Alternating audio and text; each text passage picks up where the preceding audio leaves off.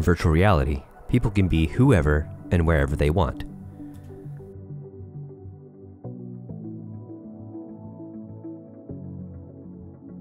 Researchers at Stanford University's Virtual Human Interaction Lab use the Engage platform, a publicly available application that allows for learning and communication in social virtual reality, to conduct 2 large-scale longitudinal experiments in order to answer 3 questions. First, the effects of people's visual appearance. Second, the surrounding environment. And third, if and how things change over time. Researchers manipulated how people looked and where they were in the virtual environment to see how their attitudes and behaviors changed over a long period of time. Across 8 weeks, 272 participants used MetaQuest 2 headsets to meet inside virtual environments. For 30 minutes, groups held discussions, drew in 3D space, brought in 3D models, and suspended sticky notes in the air. During these sessions, participants' 18 degrees of freedom of movement of their head and hands, as well as reports of their attitudes, were collected.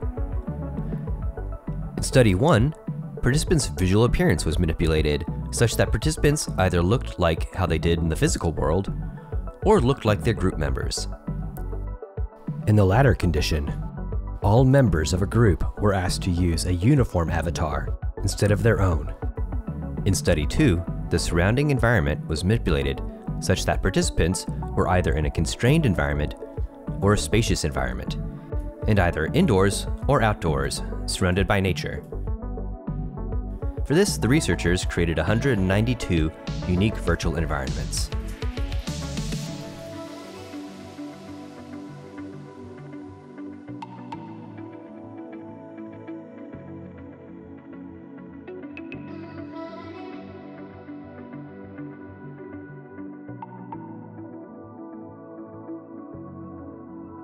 Results showed that when participants looked like they did in the physical world, they were more non-verbally in sync with their group members, meaning there were more similarities in movement behaviors between pairs.